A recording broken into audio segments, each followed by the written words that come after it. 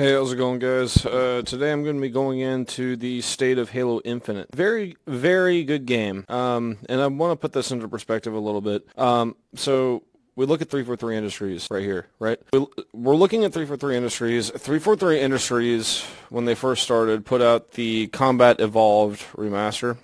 It wasn't really, it was well received, but it wasn't really that good in terms of the art style. They were essentially flipping assets from Halo Reach and then putting them into the Halo Combat Evolved campaign, but it was still a good game. I mean, it's Halo Combat Evolved. It's as pure as you can get for a Halo experience. But we're gonna then transfer to Halo 4, to where they put in sprint, they put in the loadouts, they put in custom guns, or just guns that you would spawn with. You can spawn with a plasma pistol, you can spawn with plasma grenades. Not in exactly, I mean, they were chasing Call of Duty is what they were doing at the end of the day. Halo 4, while it had decent content there at launch, which its core gameplay was all about chasing Call of Duty. That's not, I mean, that's just is what it is. Like, there's a reason why not a lot of people stuck around. It just wasn't a fun, like, it was just very derivative. It was dumb. It was a very dull gameplay experience. Wasn't a very good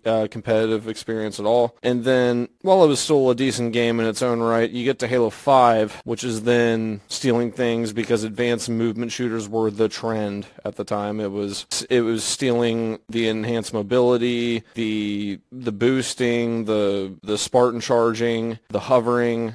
It still seemed very gimmicky and very derivative, but it was still kind of an arena game. It pretty much was an arena game. You fast forward to Halo Infinite, which comes out is the purest gameplay and closest gameplay to classic Halo that I've ever seen. And the gameplay itself was really good, but the reason that it lost a lot of its momentum is because people loved the game, but there wasn't any content, and that's actually why I quit playing the game at the end of Season 1, beginning of Season 2, and I didn't really play that much Season 2. Season 2 sucked ass in terms of what it brought to the game and it felt like everything was being dragged out, like 6-month season. The jump between Season 2 and Season 3 and then Season 1 to Season 2. It was too slow. We all know that it was too slow. But the reason that I'm kind of supporting Halo Infinite now is because of the massive content update that the game has, and the amount of content that the game has, and the amount of content updates that have been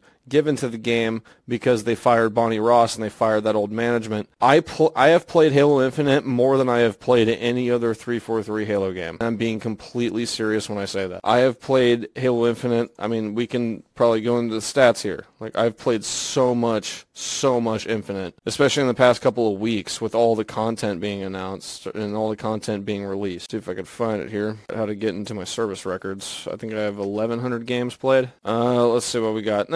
Not 1,100, close to 1,100, but yeah, I have been grinding this game, and I have now felt a need or a urge to grind this game because you can look at my games played there on the left side of the screen. I've played so much of this recently. I've played like maybe 400 matches in like the past year. It's so much better, and the reason because 343 with this game, even at launch, nailed the gameplay. They just didn't nail the content release cycle. They nailed that classic gameplay, but evolved, I guess, if you want to say it like that. Like, it's a modernized classic gameplay experience. 343 hasn't done a modernized classic experience before. Like, you got your sprint that has been nerfed into oblivion. I think you go about 8% faster than your normal walking speed, which if you're trying to beat somebody to an objective, that does matter, but sprint really kind of isn't a determining factor, which I like how they tackled the sprint debate in this instance, because in Halo 5, you're sprinting fast, you're dashing fast, you're doing hovers, you're then ground pounding into enemies. It's all about the movement, jetpack mastery, also the aim mastery, but the movement is huge in that too. You can argue that movement is huge in Infinite, but I have had 41 and 5 kill games not even doing any of the sprinting movement or any of the sliding. It is pristine. It is the most pristine game and the most compelling game and the most pure game that 343 has made. Hence is why I support this game now, mainly because of the new management. I did not support it back then when Season 2 was the main season, just due to the content release cycle and due to how just boring and dry and drab everything was. It wasn't fun. It felt like I was playing Oddball and Recharge and Oddball and Streets over and over and over again, which is honestly kind of what I was doing. I was playing the same maps and the same game modes, the same 2 maps and the same game mode. It feels like Oddball was the only thing that would ever come up back in Season 1 and Season 2. But now I'm playing in Ranked, for instance, I'm playing on Halo 5. I'm playing all the OG maps. I'm playing on Recharge. I'm playing on Streets. I'm playing Slayer a lot more, I've noticed. And I know within the new content update, CU29, there will be Team Slayer added, permanent Team Slayer playlist, which is something I cannot wait to grind. Like, I have not wanted to grind a Halo game ever since Reach came out 14 years ago, back in 2010. And that's crazy to me. That just kind of shows you how hard 343, the old developers of 343, nailed the gameplay, but they never nailed the content aspect of it, and also the lies about split screen co-op, the lies how you'll be able to grind everything, like everything in the game is grindable, or you can buy it because it is a free-to-play game. It is so much better. Even the fact that I can't even grind out the armors, like look what we got to the left here. You can grind for EXP ranks, and then with Season 5, I believe, once you hit the in-game rank for your career progression, you then unlock the Master Chief Infinite armor, which is a really cool reward to grind for, and that's why I've actually been playing it so much, is because there's a carrot at the end of that stick, and that's a cool thing to have. Only Platinum right now. I did go up 2 divisions in the past 2 days just because I've been playing so much, and I have been playing a lot on mouse and keyboard. The mouse and keyboard input has just been completely improved beyond speculation. It is like the mouse and keyboard experience in this is so much better, and I've actually switched to it, and I'm never going to play Halo without mouse and keyboard again, because controller just feels so limiting in terms of the way you can flick, the way you can speed. Like, you might think Halo is excuse me, you might think Halo is all a tracking game, which for the most part it is, but the crazy tricks that you can do on mouse and keyboard because you're so unlocked is, let's say if I'm shooting a guy and I get him to one shot, he tries to jump behind me to do a ninja, I can just flick back and then melee him so he can't do the ninja. If there's 3 guys in front of me and they're all shooting me at the same time, I can flick down, throw 2 grenades or even 2 plasmas if I got those, probably 2 to 3 grenades in that survival chance, or in your chance of survival, which is pretty much none. But then you could, I've had instances where I've taken 3 guys out with me. It is the closest to classic Halo and closest to its true to form that you're ever going to get in terms of its gameplay, and then now it has all this content to back it up. Like, let's look. So for custom games, now we have a custom browser. If you want to play Cat Kid, if you want to just practice, if you want to do parkour, you can do that. You can play a Hex game, which is kind of like a Fall Guys ripoff to a certain extent, or inspiration, to where it's like you have to do all these different mini games. Like, Forge is growing, and it's going to grow even more with this content patch. Unfortunately, the campaign is still bugged in terms of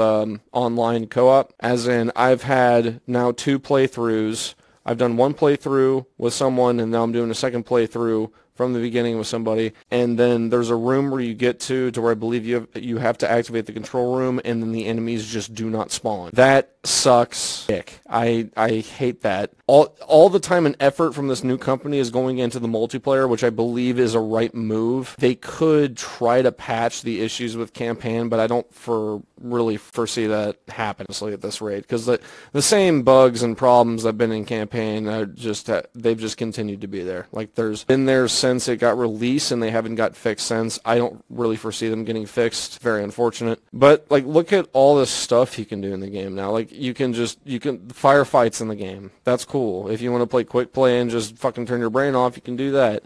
If you want to play Halo 3 or Fueled, which is a little bit more sweaty, where everyone starts with BR secondaries, you can do that. Husky Raid is a really fun one too, where everyone spawns with random weapons, and then you try to flag cap each other through a hallway.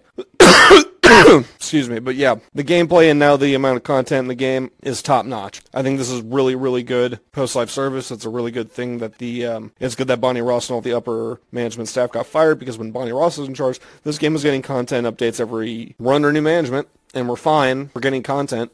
They're revamping the netcode, so now desync will be a problem. I think it's completely fine now. Like, I hated Infinite mainly because it had so much momentum and it had so much potential because people like that core gameplay so much. But then 343, the old management squandered it, and the old developers squandered it.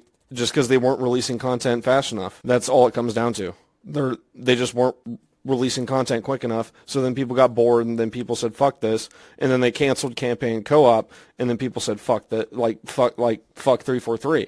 And then people started boycotting Infinite because they cut split screen co-op, which I think is in the game now. I've seen posts. I haven't tried it myself, but I can't speak in an educated manner on that. But now it's good. I'd recommend it. Like, if you haven't gone, or if you haven't played Infinite since Season 2, I would definitely give it a try. It's so much better. It's so much better.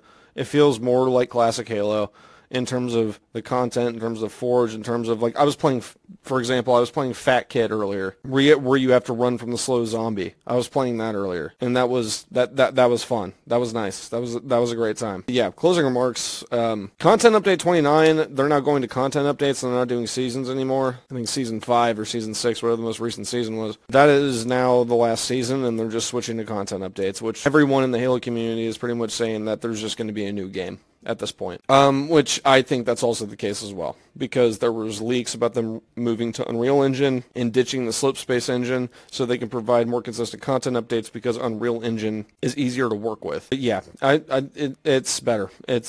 I would definitely try Infinite right now if you haven't, or if you haven't in a couple years, in the past 2. Like, if you just quit it because it was lacking of content and you like the gameplay, but it had nothing there. It had 4 playlists at launch, 3 to 4 playlists. So not a good start, but now it's just, you can just do whatever the hell you want. It's really good. But anyways, peace guys, signing out. I'll be making a Halo podcast thing with Cupcake Poppy. He will be returning when the Halo Infinite TV show comes out, because then we're going to do a video on that just to see how good or how crap it is. So with further ado, see you guys.